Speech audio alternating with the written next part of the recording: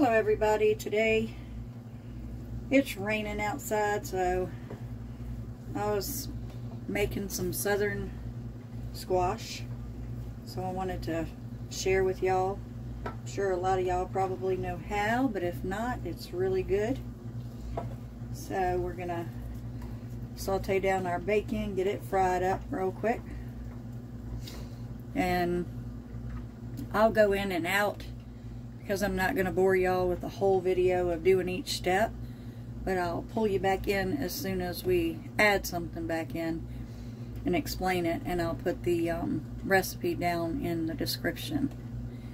So right now we're doing the bacon, and we'll get back with you on the squash and onions and everything else in a minute. I want to let y'all know I do fry down the bacon.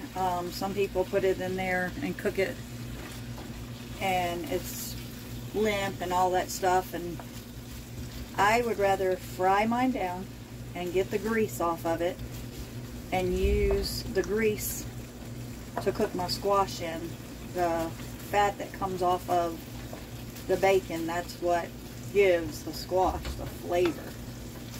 You definitely, if you're a meat eater, bacon is the way to go when you're making southern squash. So we'll be back in a second. Alright, I'm using the Wright's brand Applewood thick cut smoked bacon. This is what I like. It's a 4-pound pack. I used about 2 pounds. I took the half of the pack out, and I cut it in about 1/8 all the way down. That way it's easier to fry, and that way when you're eating the squash, everybody can have a little bit of taste of the bacon as well. So I just wanted to show y'all what I used. Also, I did pre-prep, cut up the squash, cut up the onions, the garlic, mixed all my seasoning in one container. I don't have to go through showing you each little container. Just set all that out. That way the video doesn't get boring and long-winded. You'll get the idea, but you won't have to sit through an hour or so of me cooking. So, just wanted to let y'all know I did pre-prep that. And the squash I got from my sister and brother-in-law. We went over there and picked some the other day. Y'all seen our video from a few days ago where we were over there playing around fishing and picking squash and stuff. So that's where we got the fresh squash from. So before it's no longer fresh, I want to use it. I'd hate to let that go to waste. And make some yummy, delicious southern squash. I'm using my Pampered Chef wok skillet that is probably at least 15, maybe 20 years old. And I'm using my Pampered Chef wooden utensils. And I'm going to take the bacon out in a minute with these Pampered Chef tongs. I love Pampered Chef, guys. They really make some fine products. So that is what we're using to cook with today. Alright, the bacon is getting almost done, so we're going to go ahead, move it around a little bit more in that grease, or bacon fat as some people would say. In the South we call it grease.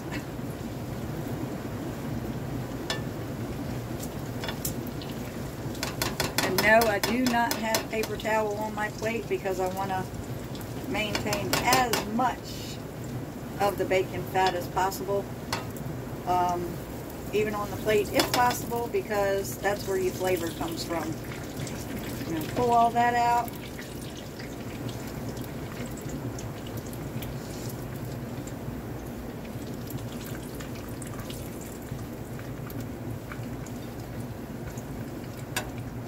Like I said, I pre-cut up my onions. I'm going to go ahead and add those. I had about 6 medium onions.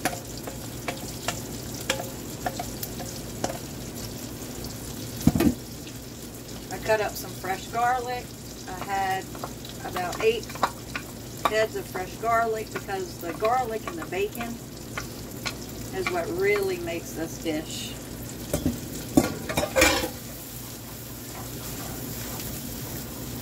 And we'll get back with you shortly as soon as it's sauteed down some. Alright, I want to let y'all know, yes, I'm using a lot of squash, a lot of onions, a lot of garlic, bacon, all that stuff. You can cut it down to whatever your family needs to make it, to make a smaller batch. I'm making it because I make enough to put up in the freezer so I can have some later too if I want, and we're not in the summertime and squash isn't in season, so put some away, and that way if I get hungry for southern squash, I just pull me a little container out of the freezer and eat that. You see how translucent my onions are becoming and my garlic? I want to go ahead and cook that down until it's not only translucent but a little brown, because that's where the flavor comes in. And I'll bring y'all back in just a second and show you that.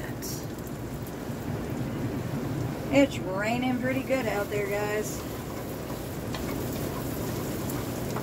Tell you the truth, I love onions and garlic cooked down like this.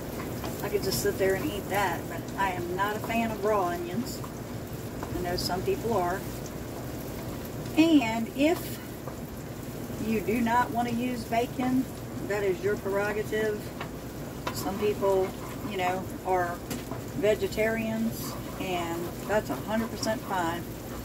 Or just don't feel like eating more meat.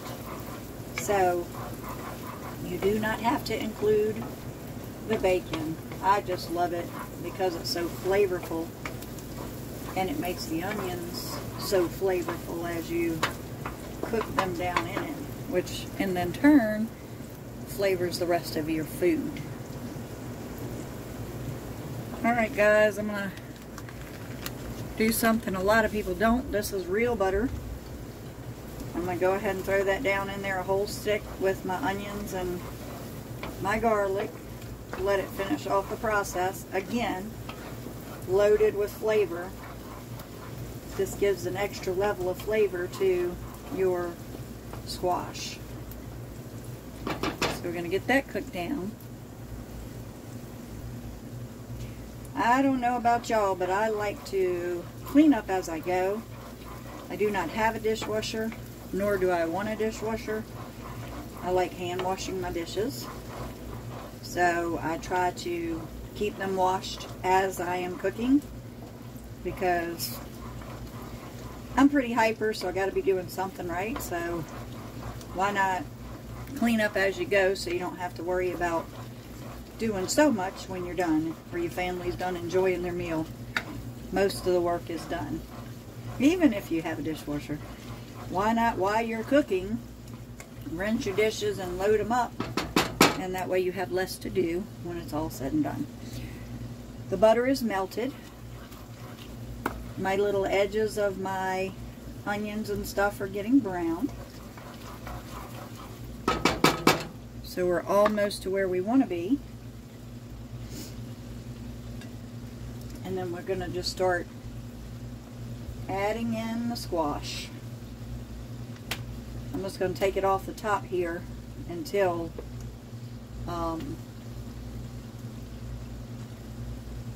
I can pick up the bowl. It's a pretty big bowl, pretty heavy little bowl.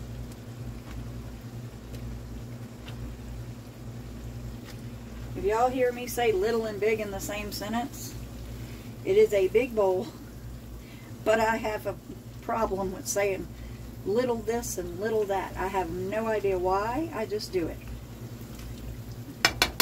So we're just going to keep adding the squash in.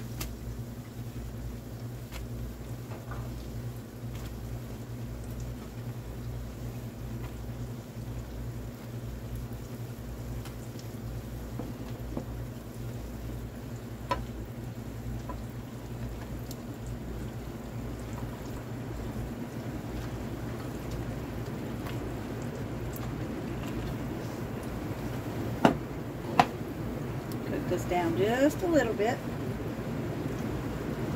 There's a lot of squash. Squash is real water-based. So, in order to fit it all in my pan, I'm going to have to let it cook down a little. I'm going to add some of the bacon to it while this is cooking down. I'm going to add some of the seasoning I mixed up, which is garlic powder, even though we have a bunch of fresh garlic in there. The Weber's garlic and herb from Sam's. We're adding that to it. I got about 1.5 cups of water since I have this big old pan. I'll put about half of that to it to help in the process of cooking this down a little, so we can add some more to it. And we're going to add a lid. This is not the lid that goes to it, but it works just fine for the application I need it for. Be back shortly, guys. I wanted to mention too, I did use a hickory, just a little pinch of Redmond's hickory flavored smoked salt and some parsley flakes.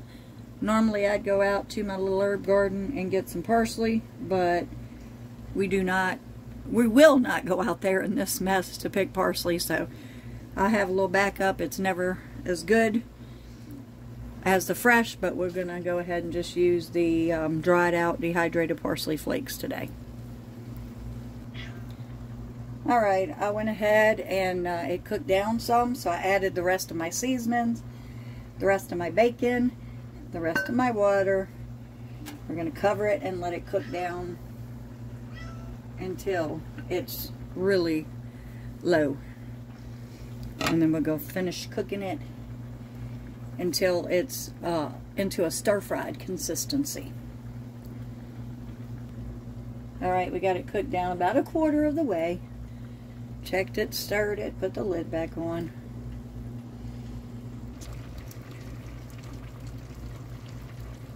Guys, we do live in a tiny home. It's a camper that we had gotten when we decided to homestead and stuff. It's a camper that we gutted and turned into a little tiny home. So I told my husband the different things I wanted in order to live in a camper long term until we pay off some of our other bills that we had prior to moving here, and some of them since we've been here. Told him I wanted a full-size kitchen sink, full-size toilet, and a full-size tub. And that was 3 of the requirements, and I got all 3. So one day I will bring y'all on a little tour and show y'all the rest of our little tiny home. And cat smells is cooking. Little Mossy, what my husband calls one of the BK brothers, because he came from Burger King. My niece worked there, and somebody she knew was getting rid of the 2 cats. So he smells it cooking, and he's spoiled rotten. He thinks that he can have whatever. All the other cats have to be excluded, and he is the only one privileged to get whatever it is we're trying to cook. Or begs for a can of tuna fish. He's too good for cat food, y'all. No, not really. He eats cat food sometimes, but he thinks that he should be privileged to tuna and chicken in a can while the other cats eat dry cat food. So we're still cooking this down. Put the lid back on a little while, and then I'm going to take the lid off shortly, because once it gets down to where I want it, it's not boiling out the pot. You know, I have to worry about squash falling all over the stove. Then I will let the water cook out of it without the lid. And then it'll begin the sauteing down process. So it's going to become way less than what it started with, because a lot of the water that's in the squash is going to be cooked out. Alright, now we take the lid off. See all the water? Yes, I added water because I knew that it would help cook down the squash a lot quicker, even though it has a lot of water in it. so that I was able to control it and it not fall all over the place, because we've added so much.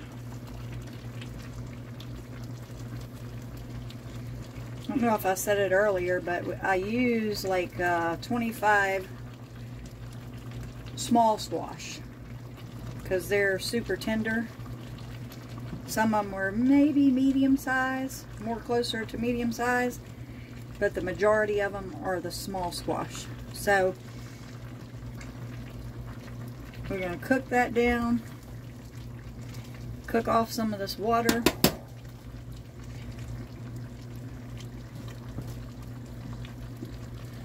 Push all the little escapees, the onions that are trying to escape and stuff over the edge. Push them back in there. And just let it cook a while, guys, until a lot of the water comes off of it. And that's going to take a little while. So we'll be back. Just give y'all a little peek. Cooking down. And I do have this on a high fire, and the whole time I have had it on a high fire because the bacon needed to cook down, and it was in its own grease and it wasn't like overcooking fast. So pulled that out, added the onions and all to it. Y'all saw the process. So high was a proper application for this particular pot. With what I'm cooking. So you could cook it on lower temperatures and slower, but I like to cook it this way. Alright, we're still cooking the water out of it. We ask that you hit that thumbs up button. We ask that you subscribe, please, and comment, because all these things help us get seen in the algorithm, so that the content can get out to more people, and that helps us out a whole lot, guys. So please hit the thumbs up, subscribe, and comment down below. Alright, guys, I wanted to show you something that my dad had taught me when he was cooking. I took a cup and I had got out some of the water that's still on top. Of course, it has all the seasonings and stuff in it. Added a little more pinch of the Hickory smoked Redmond salt and a good bit more garlic, and I'm going to be drinking that while this is finishing up. Very healthy, flavors locked in there, because the garlic is really what is super good for you. And it's so flavorful. So while you're doing it, maybe you can add to your traditions. Just pull off a little bit of the water after it really cooks down and the flavor's really in there. That, and when you're cooking cabbage, the same way. I love cooking sauteed southern style cabbage this way. So I just want to show you all the extra little goodness while we're finishing cooking down our squash.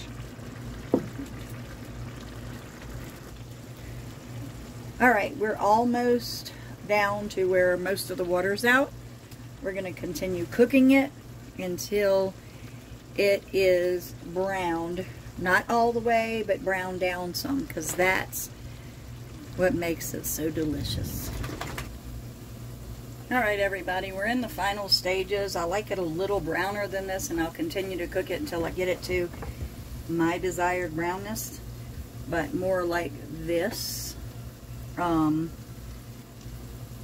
Where you just let the bottom cook a little while and flip it into your mixture like that. See how it's a little darker? And it will be complete. It's very good served over rice. You can eat it without rice. You can eat it with rice. It just makes it stretch further for your family, and it's really good. Cabbage, you can do the same way if you cook it like this. So I really thank y'all on this rainy day that we can't even get outside, that y'all stuck with me and got to learn how to make some good southern squash. Excuse me. And guys, we thank you so much for doing life together with us one day at a time. Have a blessed day.